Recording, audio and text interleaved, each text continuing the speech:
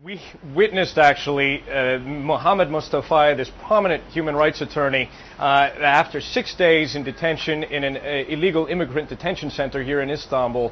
He was released. He didn't even have time to go up to his hotel room to shower, to get clean, when European diplomats swooped in a car, informed him that he was not secure at his current location.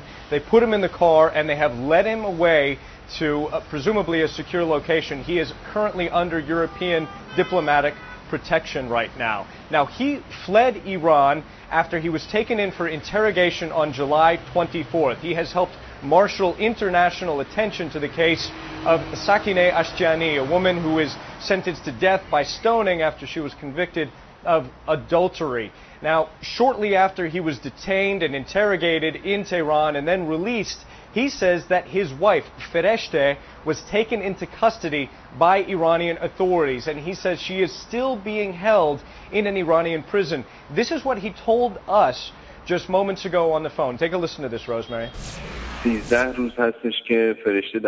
Unfortunately, Fereshteh has spent the last 13 days in prison, in the security and intelligence wing of the prison, and she is in solitary confinement.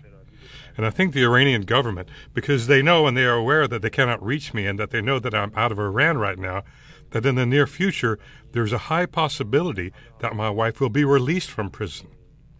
She's under a lot of pressure right now, and her mental state is not good. They imprisoned her illegally, and she's also being tortured. Now, Rosemary, another difficult, life-changing decision that this man made when he fled Iran. He left behind his 7-year-old daughter, Parmide. And when I asked her about Parmide and how that felt to make that decision, he choked up and he said just hearing the name of his daughter makes him want to cry. Rosemary? Ivan, it's a very difficult story to tell, isn't it? And what is the next likely step in this?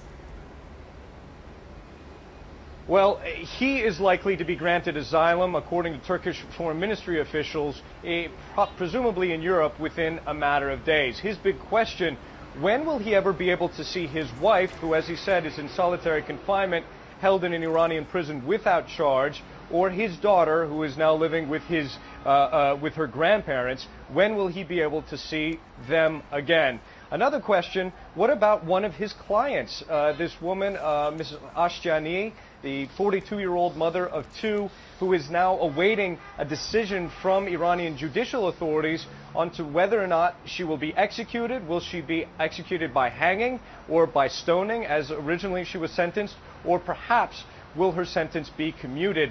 He is hoping that she will not ultimately be executed. But a lot of questions in the air right now. Another point to keep in mind, Mr. Mostafaei is just one of many Iranians that I have met here in Turkey, which is the informal first stop on an underground railroad for Iranian dissidents and opposition leaders and journalists who have been persecuted by the Iranian government, and they flee illegally across the border here to Turkey and request asylum. According to the United Nations High Commissioner for Refugees, the number of Iranians requesting asylum per month has gone up each month since controversial presidential elections were held in Iran last summer.